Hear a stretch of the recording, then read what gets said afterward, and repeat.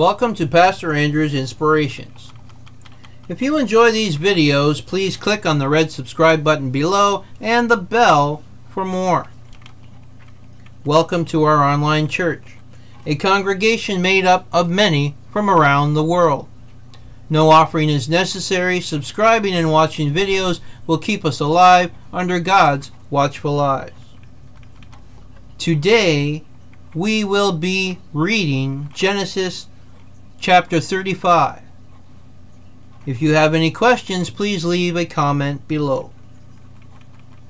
And God said unto Jacob, Arise, go up to Bethel, and dwell there, and make there an altar unto God, that appeared unto thee, when thou fleddest from the face of Esau thy brother.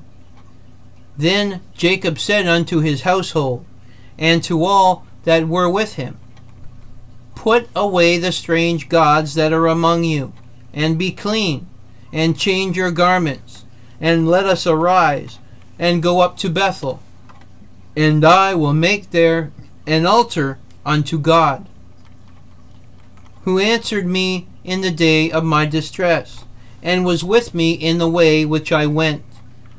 And they gave unto Jacob all the strange gods which were in their hand, and all their earrings which were in their ears. And Jacob hid them under the oak, which was by Shechem.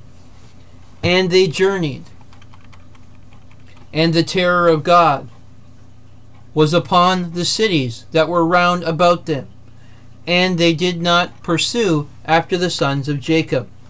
So Jacob came to Luz, which is in the land of Canaan, that is Bethel, he and all people that were with him.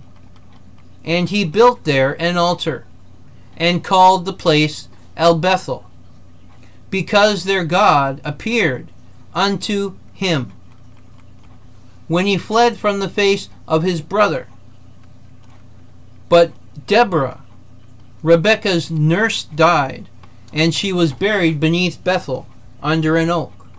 And the name of it was called Allen-Bacuth. And God appeared unto Jacob again, when he came out of Padanaram, and blessed him. And God said unto him, Thy name is Jacob.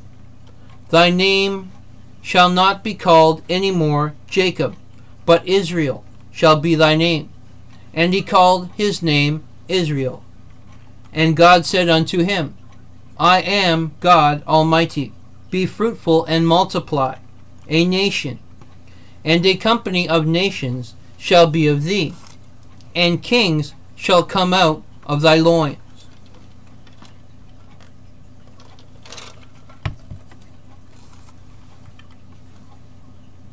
And the land which I gave Abraham and Isaac, to thee I will give it, and to thy seed after thee will I give the land. And God went up from him in the place where he talked with him, and Jacob set up a pillar in the place where he talked with him, even a pillar of stone. And he poured a drink over offering thereon, and he poured oil thereon. And Jacob called the name of the place where God spake with him Bethel. And they journeyed from Bethel, and there was but a little way to come to Ephrath. And Rachel travailed, and she had hard labor. And it came to pass, when she was in hard labor, that the midwife said unto her, Fear not, thou shalt have this son also. And it came to pass, as her soul was in departing, for she died, that she called his name Benoni. But his father called him Benjamin. And Rachel died, and was buried in the way to Ephrath, which is Bethlehem. And Jacob set a pillar upon her grave, and it is the pillar of Rachel's grave unto this day.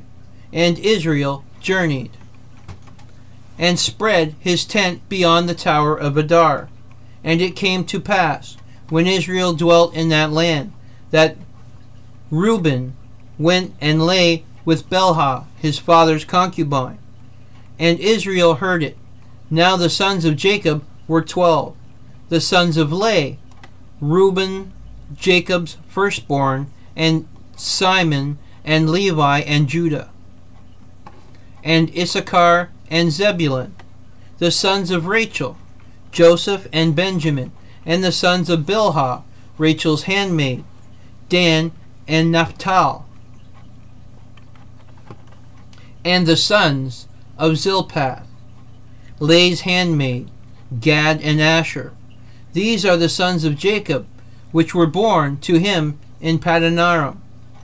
And Jacob came unto Isaac his father unto Mamre, unto the city of Arba, which is Hebron, where Abraham and Isaac sojourned. And the days of Isaac were 180 years. And Isaac gave up the ghost and died, and was gathered unto the people, being old and full of days. And his sons Esau and Jacob buried him. This is the book of Genesis, chapter 35. Please stay tuned for Genesis chapter 36 coming soon. Adonai Nisi, the Lord is our banner. Remember, if you like these videos, please click on the red subscribe button and the bell for more.